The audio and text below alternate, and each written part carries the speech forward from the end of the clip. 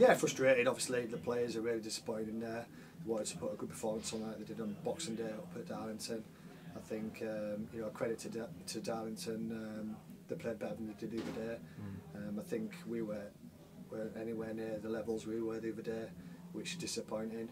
But I think for the first 10-15 minutes we started okay. We started quite well, and then you know, when they played the quick free kick down the side and caught us out a little bit, and Beck got the first goal at the back stick, and then the second goal, the big clearance for beat our whole defence, and he was clean from goal, and Hazel lobbed crackers. We were down to 2-0, and you know, we started to have a little panic up a little bit. But then second half, I thought we started okay. You know, I think Cooks has had a couple of chances where if he takes both of them, it could be 2-2, and then obviously the handball decision for the third goal. Clearly handballs it into his path and scores, and the linesman doesn't see it. So you know, a bit of a killer blow really. And then we had the interruption, you know, with the referee and linesman. And then you know, it's always difficult to get the boys going.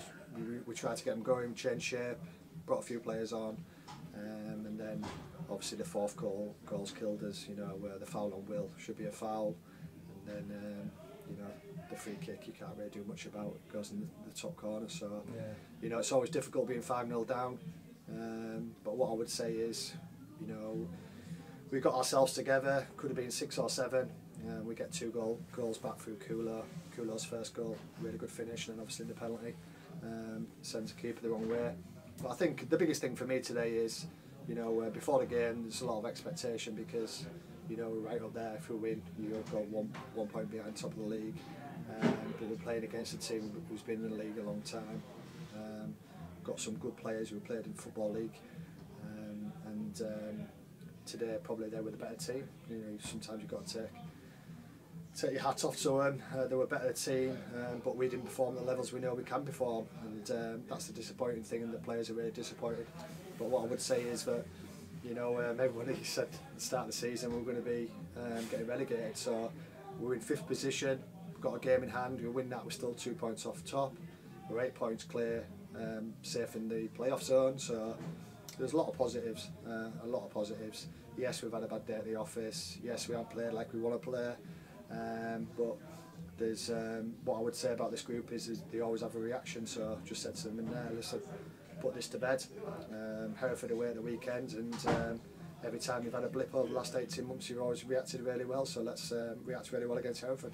And one positive as well, Jono, it's the biggest ever crowd that's played at Scarborough, and you guys have done that, and your players and your staff, you've put that together. How does that feel? Yeah, I said that to the players before the game. I think my first home game 18 months ago, there were 670 people here. Yeah. So I said, it's credit to you players that now we're playing against Darlington, top of the league, you know, 3,200 people here, sell out.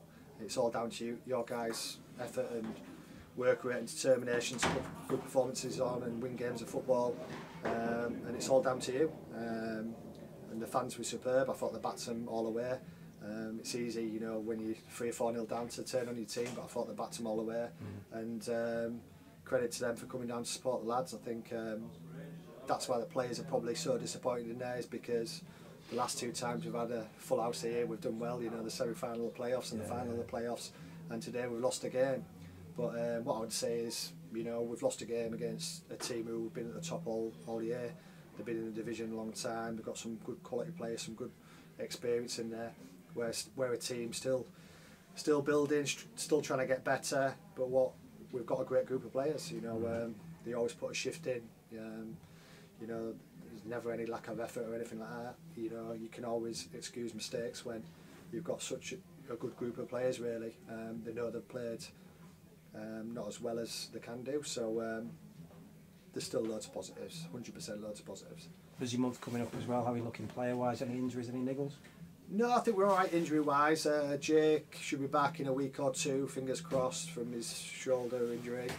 So that'll be like having another signing. We're probably still looking to get a player or 2 in, because Planty and Dan Bramwell are leaving. So yeah, we're in good place. Loads of games coming thick and fast. We'll do our utmost best to stay in and around it, and try and be the best we can. You know, you know, even when things are going well, we always say about taking one game at a time, and that's all we do, is one game at a time, concentrate on the next game. The next game, Hereford away, try and put a better performance on, and if we do that, hopefully we'll get a better result. Cheers for your time, Jono. No problems.